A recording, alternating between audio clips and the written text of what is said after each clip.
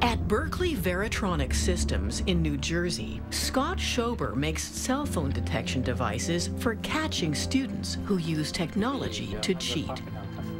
These gadgets are already popular tools in prisons. Cell phone detected. They can point out a cell phone user in a crowd. They can also be concealed in everyday items like a power bar, a book, or a pen.